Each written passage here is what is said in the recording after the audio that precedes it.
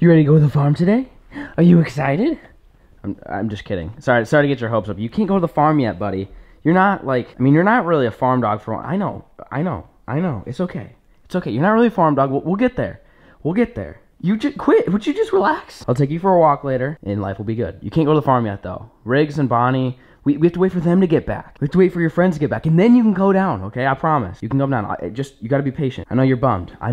It's okay. It's okay. We'll go down there. Good morning, Flair Fishing Fam. Today, don't think we're going fishing. We are going to the farm. The farm has water on it, but I don't think there's any fish in there. We're not really going to be doing much fishing. We're just going to be doing farm things today. I think we've got a bunch of different stuff. You know, I don't really want to get too much into that because sometimes you get to the farm and you just go about your day doing A, B, C, D, and E, and you don't really know where you're going to end up. Things happen. So I'm not going to even say what we're getting into, but what I am going to say is all Flair gear is now back in stock, and there's new designs. We even brought back stuff like this, like the Angry Toad. We've got the hats. We've got a bunch of new designs, bunch of new products for you guys. We brought some back from last summer, some of the bangers. We brought them back. So if you guys click the link at the very top of the description, go check it out. Get geared up for the spring. Get geared up for fishing season. The Flair merch does bring you good luck. I've seen lots and lots and lots of photos on the gram of people catching giant fish, not just Nebraska broods, actual giant bass wearing the Flair merch. So it's got to work. It obviously works. Finn, tell them.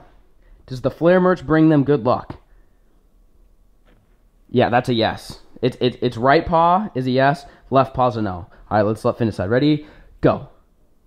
Oh, there you go. It's a yes. It's a yes. See, if you guys don't even believe me, you can at least believe Finn. He definitely knows who he's talking about. But like I said, click the link at the very top of the description. Go click it. Go cop some merch. New designs are all back in stock. But anyways, Finn, I'm sorry, buddy. You can't go to the farm today. Maybe another time. But I will take you guys with me to the farm. You guys stay tuned. A few moments later. Woo! All right, folks. Made it to the farm. We got the waders on. We're gonna go check the beaver traps. We're down at the farm. Me and Austin, we set some beaver traps the other day. So we gotta get those traps going. And look who's back. I'm back again. You were gone. How was I don't know what to call it. I guess you're just adventurous. My hiatus. Yeah, how was it? Was it decent? It was Did you catch some fish? Like, you just need a break from you. You true, know what I mean? true. That's true. I'm in charge though, I'm good. What do you think the odds are we got a beaver today? I felt pretty good about it. The two traps were pretty minty. You made those nice. They're hidden pretty well. I think we can get one. And most importantly, look who's back. What's up, buddy? How you been? How's the flood? Good talk. Well, folks, Riggs is back and better than ever. Actually, Bonnie's still not back, so we got to get Bonnie here. But we're gonna go check the beaver dam. We might also look for some deer sheds, and there's some cows. The calves are here. Calves are here. I love it this time of year when the calves are here. We gotta go check on the calves. So you guys just stay tuned. It's gonna be a good farm vlog. I think you guys might enjoy.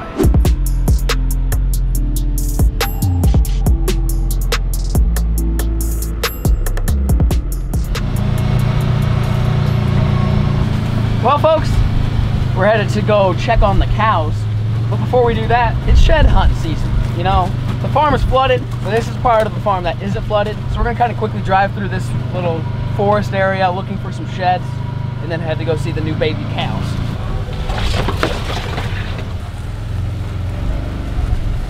Like an Easter egg hunt. This is the lazy way of doing it. Just drive. Why don't we stop here and go walk that creek bed real quick? Yeah, it doesn't help when the leaves are white, that's for sure.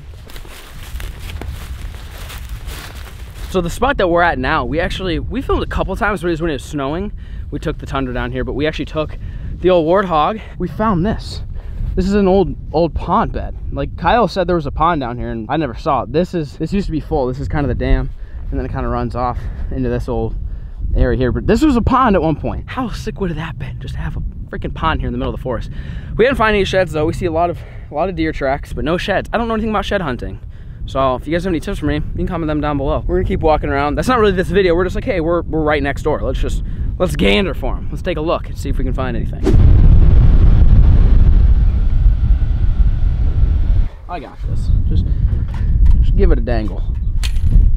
Why am I so nervous? I don't know. I just don't want to get electrocuted. I just don't want to jump on that thing. You gotta jump over it. We're at the cows. There are some calves. What do you say, 124? We need to look out for 124. Jake said if he or she would, I guess it'd be a she, starts kicking up mud to just get the hell out of here. So we'll see if Bonds will die us today. We came here to video the calves. We gotta show you guys the calves. They're so cute. Hey buddy, 124. I don't see her. Okay. 124. Is it the one over there? Look how cute they are. They're so cute. super cute. Look how cute they are. I wish I could get a little bit closer. Okay, so we've come to the conclusion 124 has to be down there. Do you know how intimidating it is looking at something that's like the size of a small car? I mean, these guys are big. Come here, buddy. What do you have to, what kind of sound do you have to make a cow come? How bad do you think it hurt? I mean, it's not that bad. People do it.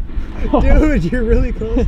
Well, what am I supposed to do? Austin, Come in you- between my Austin, arms. You can let go on the left hand. I got this. Come in. Okay, Yeah, so come in You here. now Now you go no. over there. Yeah, Let give me him get some out. slack. How does Jake do this by himself?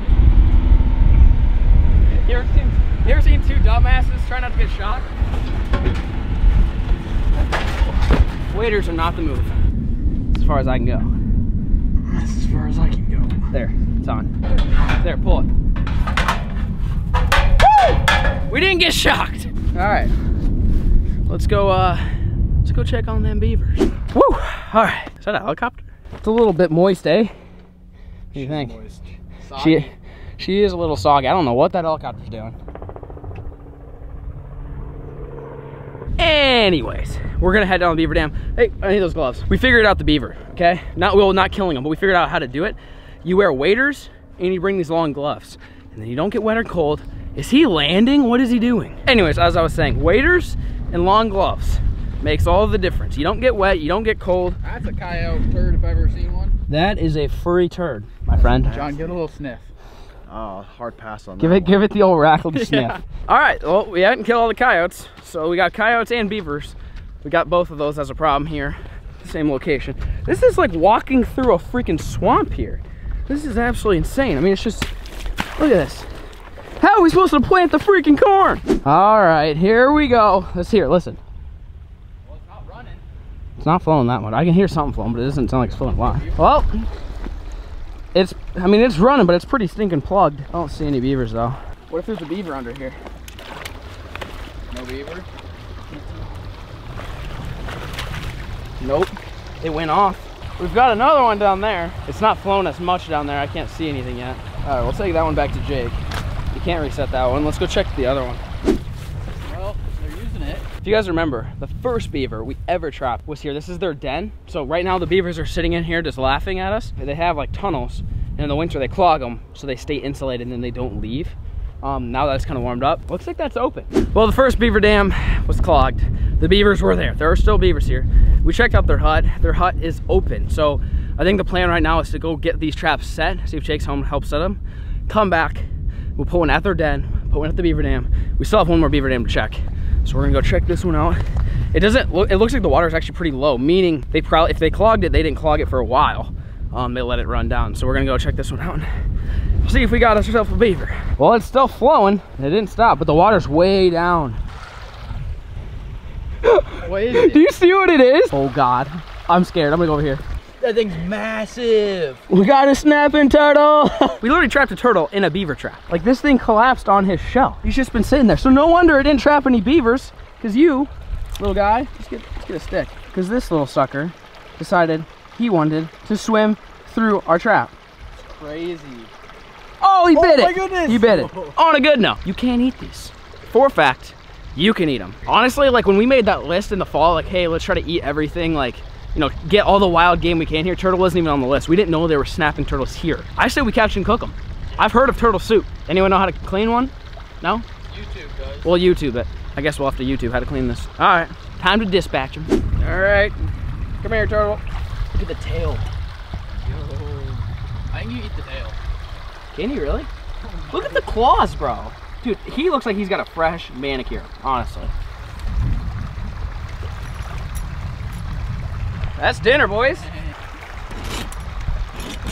All right, I'm just gonna carry him out like this because I don't want to touch him.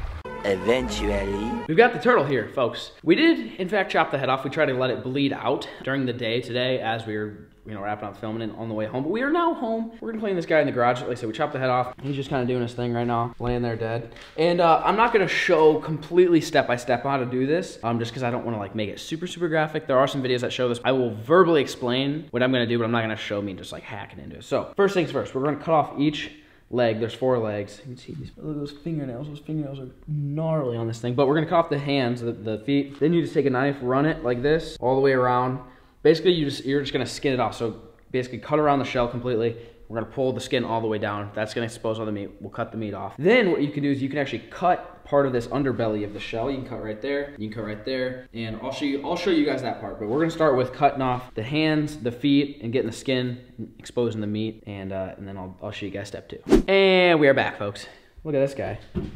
Completely skinned. I mean, there's a little bit of skin right there, but we'll take care of that later. Pretty much all skinned up. Now we have to see if we can crack the shell here and basically get the bottom of the shell out, and then it's just gonna expose all the meat, and then we cut off the main shell, and then you're left with just the shell and a whole carcass, a whole entire turtle of meat. And then I'll probably end up just chunking the meat. You can probably quarter it out and whatever, but we're planning on just throwing the sucker in Frank's. You guys know the drill. And I think it'll probably just taste the best if we just chunk out some meat, have some little turtle nuggets, and we'll see how they taste. There you go. Yep, there's one. Right here is the crease that you guys can cut if you're trying to cut.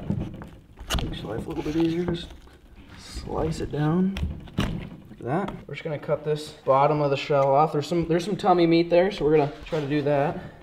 Try to cut this all the way off, save some of that meat. That meat looks good. What I heard was turtles there's 7 different kinds of meat. Like you have dark meat and white meat on like chicken. There's 7 different kinds on turtle. So we're gonna try to get as much as we can, fry it all up, and we'll see how it tastes.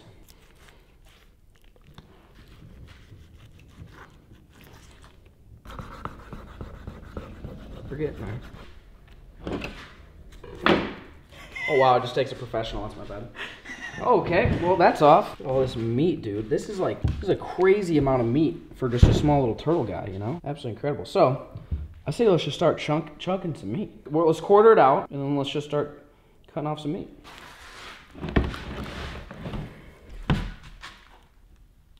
Wow.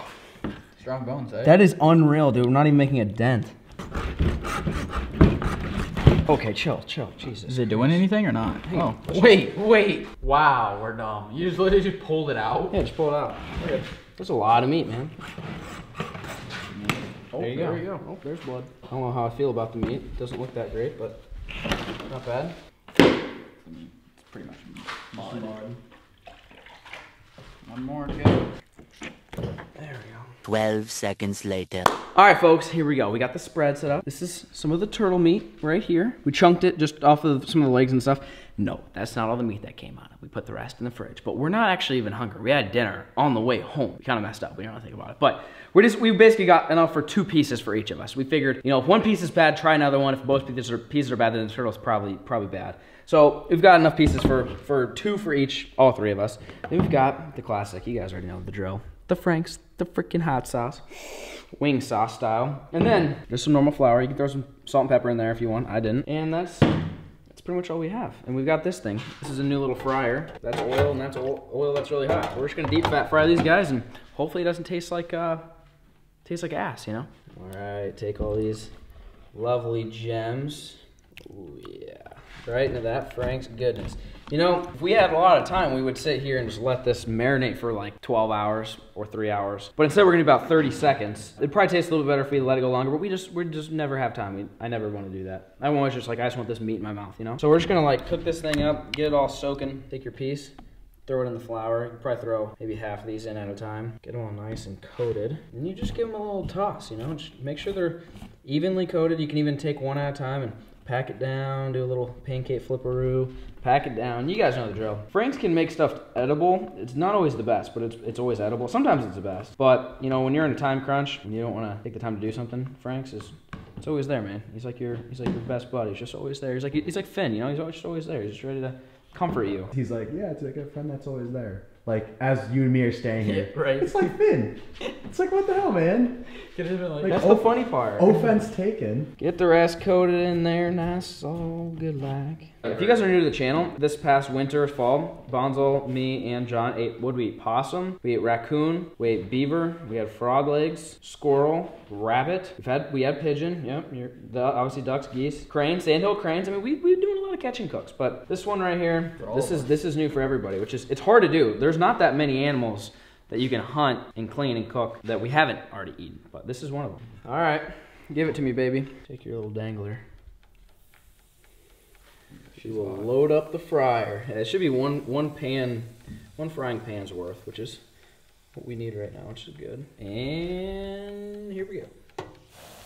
Oh, yeah. Doesn't that just warm your soul? You feel the heat and you're just like, yeah, hopefully this doesn't taste bad. Yeah. All right, they're floating. When they're floating, that means they're ready. At least for fish fillets. Looks like turtle's kind of the same way. Those look good. Little golden crispies. Going on the plate. We're gonna let these guys cool down. A lot of times when you let them cool down, they cook thoroughly too. And we don't have like, you know, done on the outside, not done on the inside. This isn't a medium rare steak necessarily. So we'll let these things cool down. They should cook all the way through. Take them inside and convince Macy to eat them. She won't. We'll probably end up giving a piece to Finn, and then we'll see how it tastes. Buddy, you get first taste. No. What do you think? Oh, chill, chill. He's not really about it, honestly, dude. He's usually pretty amped about this. Like, that doesn't smell very good. No, not a fan, man. Wow. All right, that's not looking good, boys. That is not a good. That's not a good start. All right, let's just jump into this thing. Grab your piece. That's good. And I had a good piece. yeah, I did too. It wasn't like super chewy like I thought. No, It's actually tender. it doesn't even really taste like anything. It's like really tender meat. It falls apart in your mouth, and I mean, it has a little flavor. All right, Layman, we need your input. Not bad. It's really not that bad. No. I would say this is like the best rodent we've ate. Yeah, out of like all the weird things we've had. Like Frank's wise. Yeah, No, yeah. it's like bland, just meat, but like the Frank's makes it like somewhat But good. isn't it The actual meat's not that chewy, and it doesn't No. have any like. It doesn't have a game taste. It doesn't have a fishy taste. It's just tender meat It's just tender that tastes meat. like Frank's. for seconds? It's Slip a little on Frank. That'll be good about that. With the sauce. So if we went three for three, and that one's good, 4 for 4, then there's not really bad pieces. Because what I did when we chunked it up was I took some from all the different parts of the turtle basically and put them all into kind of one. So we're all getting different pieces of meat technically. But if four of them are good, then I imagine they're all probably pretty good. Let's try this one. I mean, it is really tender. I thought it was gonna be chewy. I thought it was gonna be like what did we have? Raccoon. Yeah. Alright, it's kind of chewy. Low key like the turtle. Mace, it's your turn. No. Turtle. A little bite. Just a little bite. Turtle. Just a little one. Just a little. Just a little. Just a little. Just a little. Okay. Alright, dope. Alright, folks. Well, that's the end of it, Finn. You missed out, my man. If you had a better reaction, you would have had a piece. I know.